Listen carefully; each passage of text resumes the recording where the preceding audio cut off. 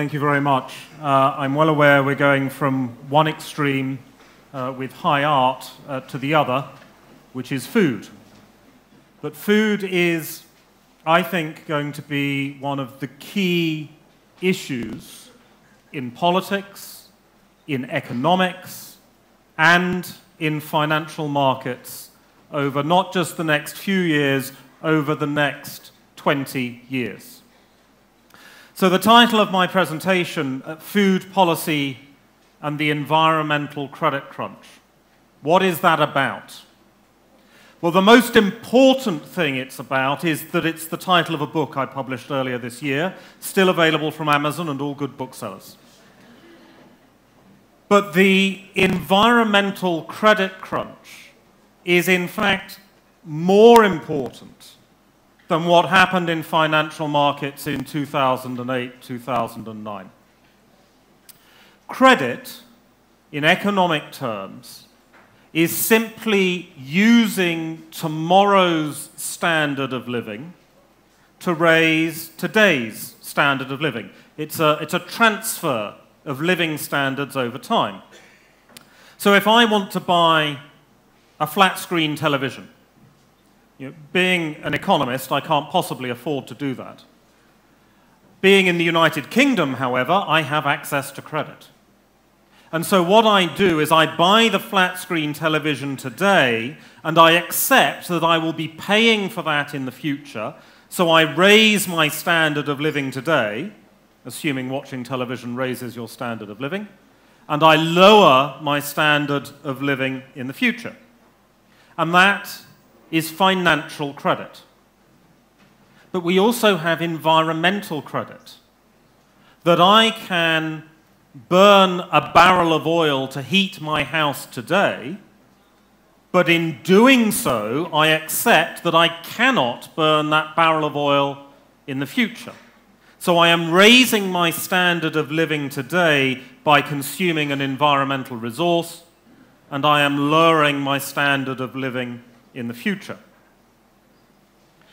The issue today is that the world economy is currently consuming 1.5 times the output of the sustainable output of the planet in order to enjoy today's standard of living.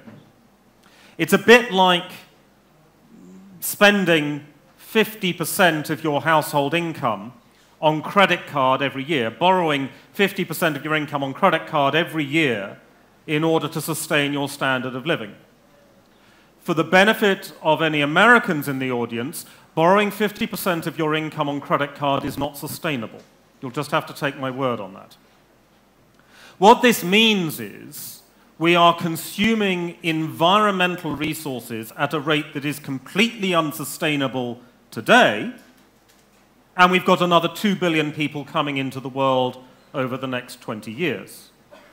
And nowhere is this going to be more visible than in food, where calorie consumption is going to become a significant political, economic, and financial challenge. We cannot continue consuming environmental resources at today's rate, and yet we need more environmental resources to feed a population that is growing by 2 billion. That is the environmental credit crunch. Now, superficially, this sounds like an excellent incentive to rush out and buy some agricultural land immediately, because demand for food is only going to go up, and we're already over-consuming environmental resources.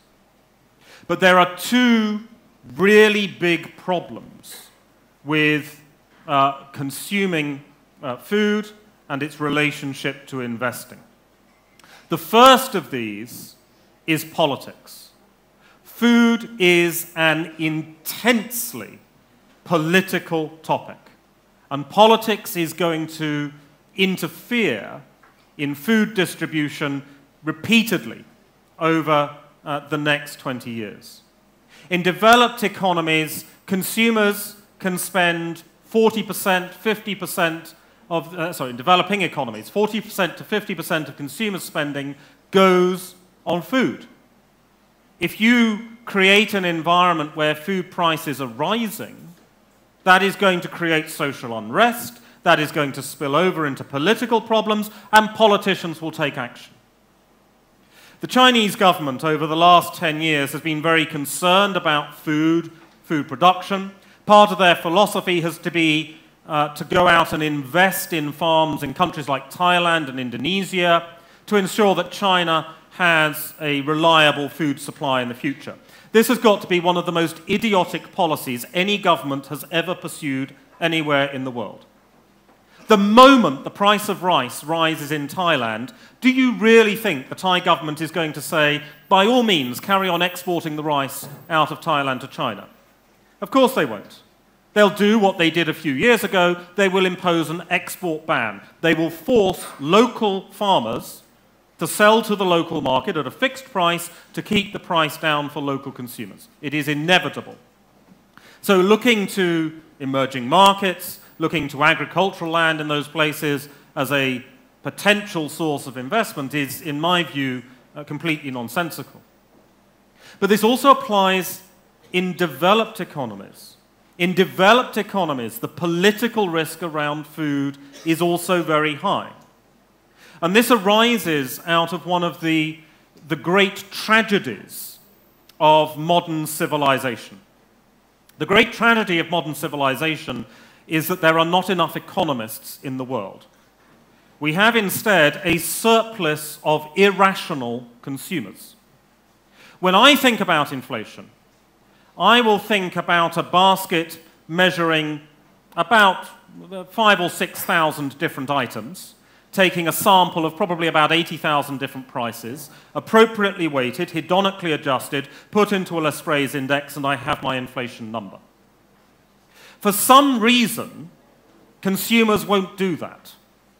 When a consumer thinks about inflation, all they think about is food and energy, because that is what they buy frequently. Back in March of this year, I knew with absolute certainty that my colleagues on our equity trading floor in UBS London were going to attack me for our inflation forecast. I was going to be told our UK inflation forecast was absurd. It was far too high. The reason I was going to be attacked was because the price of a Snickers bar in the UBS vending machine had just gone from 50 pence to 60 pence. Clearly, we're facing 20% inflation because the price of a chocolate bar has gone up by 20%. It doesn't matter that I say to my colleagues, look, there's only so much chocolate even an equity salesperson can consume in 24 hours. The fact is, every 24 hours, they are reminded that price has just gone up by 20%. That is the price that they remember. They forget the fact that their television was cheaper last year or that service sector costs haven't risen. They remember the food prices. And this means that political sensitivity to food is very, very acute. And that makes investing dangerous. The second issue around food and the environment as a location for investment is the complexity of food is also a very, very big problem. In a country like Israel, food is not food. The food that we've got set out on the side here is not food at all. The farmer will get about 20% of the cost of the food in this room today.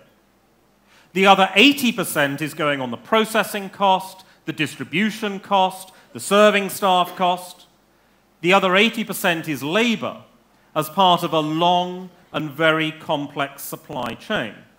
So simply to say that food is going to be a rising commodity in the future is not actually true, because investing in food is more than about investing in farming. It's investing in a very, very long and a very, very complex supply chain. And that presents a real challenge for investing. So how do we deal with this? It seems like humanity is facing a problem, that we have a rising population, a finite capacity to grow food. We can't create more land anytime soon. We have political sensitivity. and we have increased complexity in terms of food distribution. Well, the way that you deal with this, the solution to this over the next 20 years, in economic terms and in environmental terms, is exactly the same. You need to reduce waste. You need to become more efficient. If we look at the United States today, the United States throws away 50% of all of its food uneaten. The vegetable waste in the United States in a single week would feed the entire continent of Africa for 3 days. The amount of waste in America is huge. If we could reduce that waste, even halve that waste, much of the global food problem would be solved. But it's not just America that wastes food. In India today, 50% of all food is thrown away uneaten. In India. Now, the difference, of course, is that in the United States, it's the consumer throwing away a half-eaten pizza. In India, the food never gets to the consumer because the distribution mechanism is so inefficient, it rots before it actually gets to the consumer sector. So the complexity of different supply chains creates different areas of waste, but also with that, different investment opportunities. And this, I think, is the key focus for the next few years. Globally, as a world economy, we waste about 40% of global food. In emerging markets, this is due to chronic inefficiency in the supply chain. In developed economies, it's due to consumer behavior.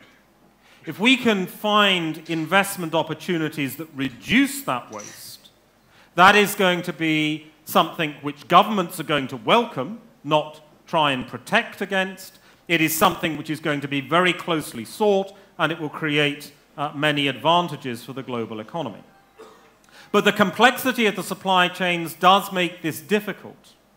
One of the great problems in looking for efficiencies is that you may just shift inefficiencies to elsewhere in supply chain, which from an environmental perspective and in the long term from an efficiency perspective is not particularly desirable.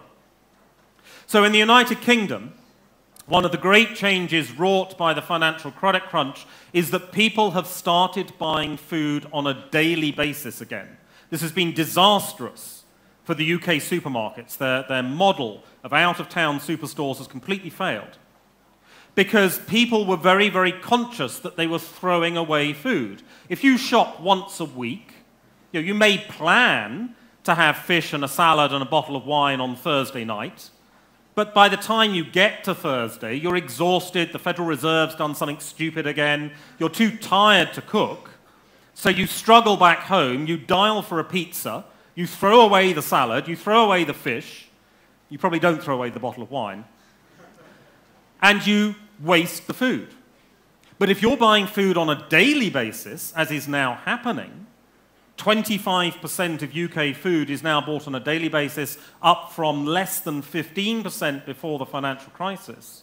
Then you make the decision about what to buy on a daily basis, you waste less food. So that's great. We're reducing food waste. That sounds like we've got a solution. We should be investing in micro stores. Except the problem is, if you're buying daily portions of food, there is more transport involved in that. There is more food waste in the store. The food is more processed, which involves more waste. And there is a lot more packaging involved as well. So you end up simply transferring the costs elsewhere along the chain. What we need are revolutionary technologies, things which will really transform overall production. And there are technologies that come through which do change efficiency dramatically, though often in very unusual ways. One of the greatest revolutions in agriculture in the last 100 years is the introduction of satellite navigation. Because now, if you are a farmer in the United Kingdom, your tractor will know to within 30 centimeters where you are. It will know what the soil quality is in that part of the field, what the shade is in that part of the field, what the average rainfall is in that part of the field, and it will know precisely how much fertilizer to apply to the soil in that part of the field. You move on 30 centimeters and everything changes. The result is the United Kingdom is now 98% efficient in fertilizer application. 98% of the fertilizer goes into the plant. Why does that matter? That's the most energy-intensive part of agriculture. In mainland China today, agriculture is around 22% fertilizer efficient. China is using almost 5 times as much fertilizer as it needs to, destroying its environment, destroying its water supply, and creating far higher food costs than it needs to over time. Introduce GPS into China, you revolutionize the agricultural situation. Where is the catch? In the United Kingdom, the tractor that you're sitting in costs around about £1 million sterling. In China, you've got a guy with a basket throwing fertilizer out by hand. Introducing GPS into that model is going to be difficult. But this is where innovation has to come in. The global economy has to tackle head-on the environmental credit crunch. In the next 20 years, we are going to have major issues in terms of global growth, in terms of social stability, if we cannot solve the problem of feeding ourselves efficiently at a low price over the medium term. The investment strategy around this, I think, should not focus on the obvious knee-jerk, let's buy some agricultural land. Politics and complexity will work against you. What we need to focus on is efficiency if we are going to be able to solve what is an extraordinarily complex problem for humanity over the next 20 years. And the best way to start understanding the complexity is to go to Amazon and buy copies of my book. Thank you very much.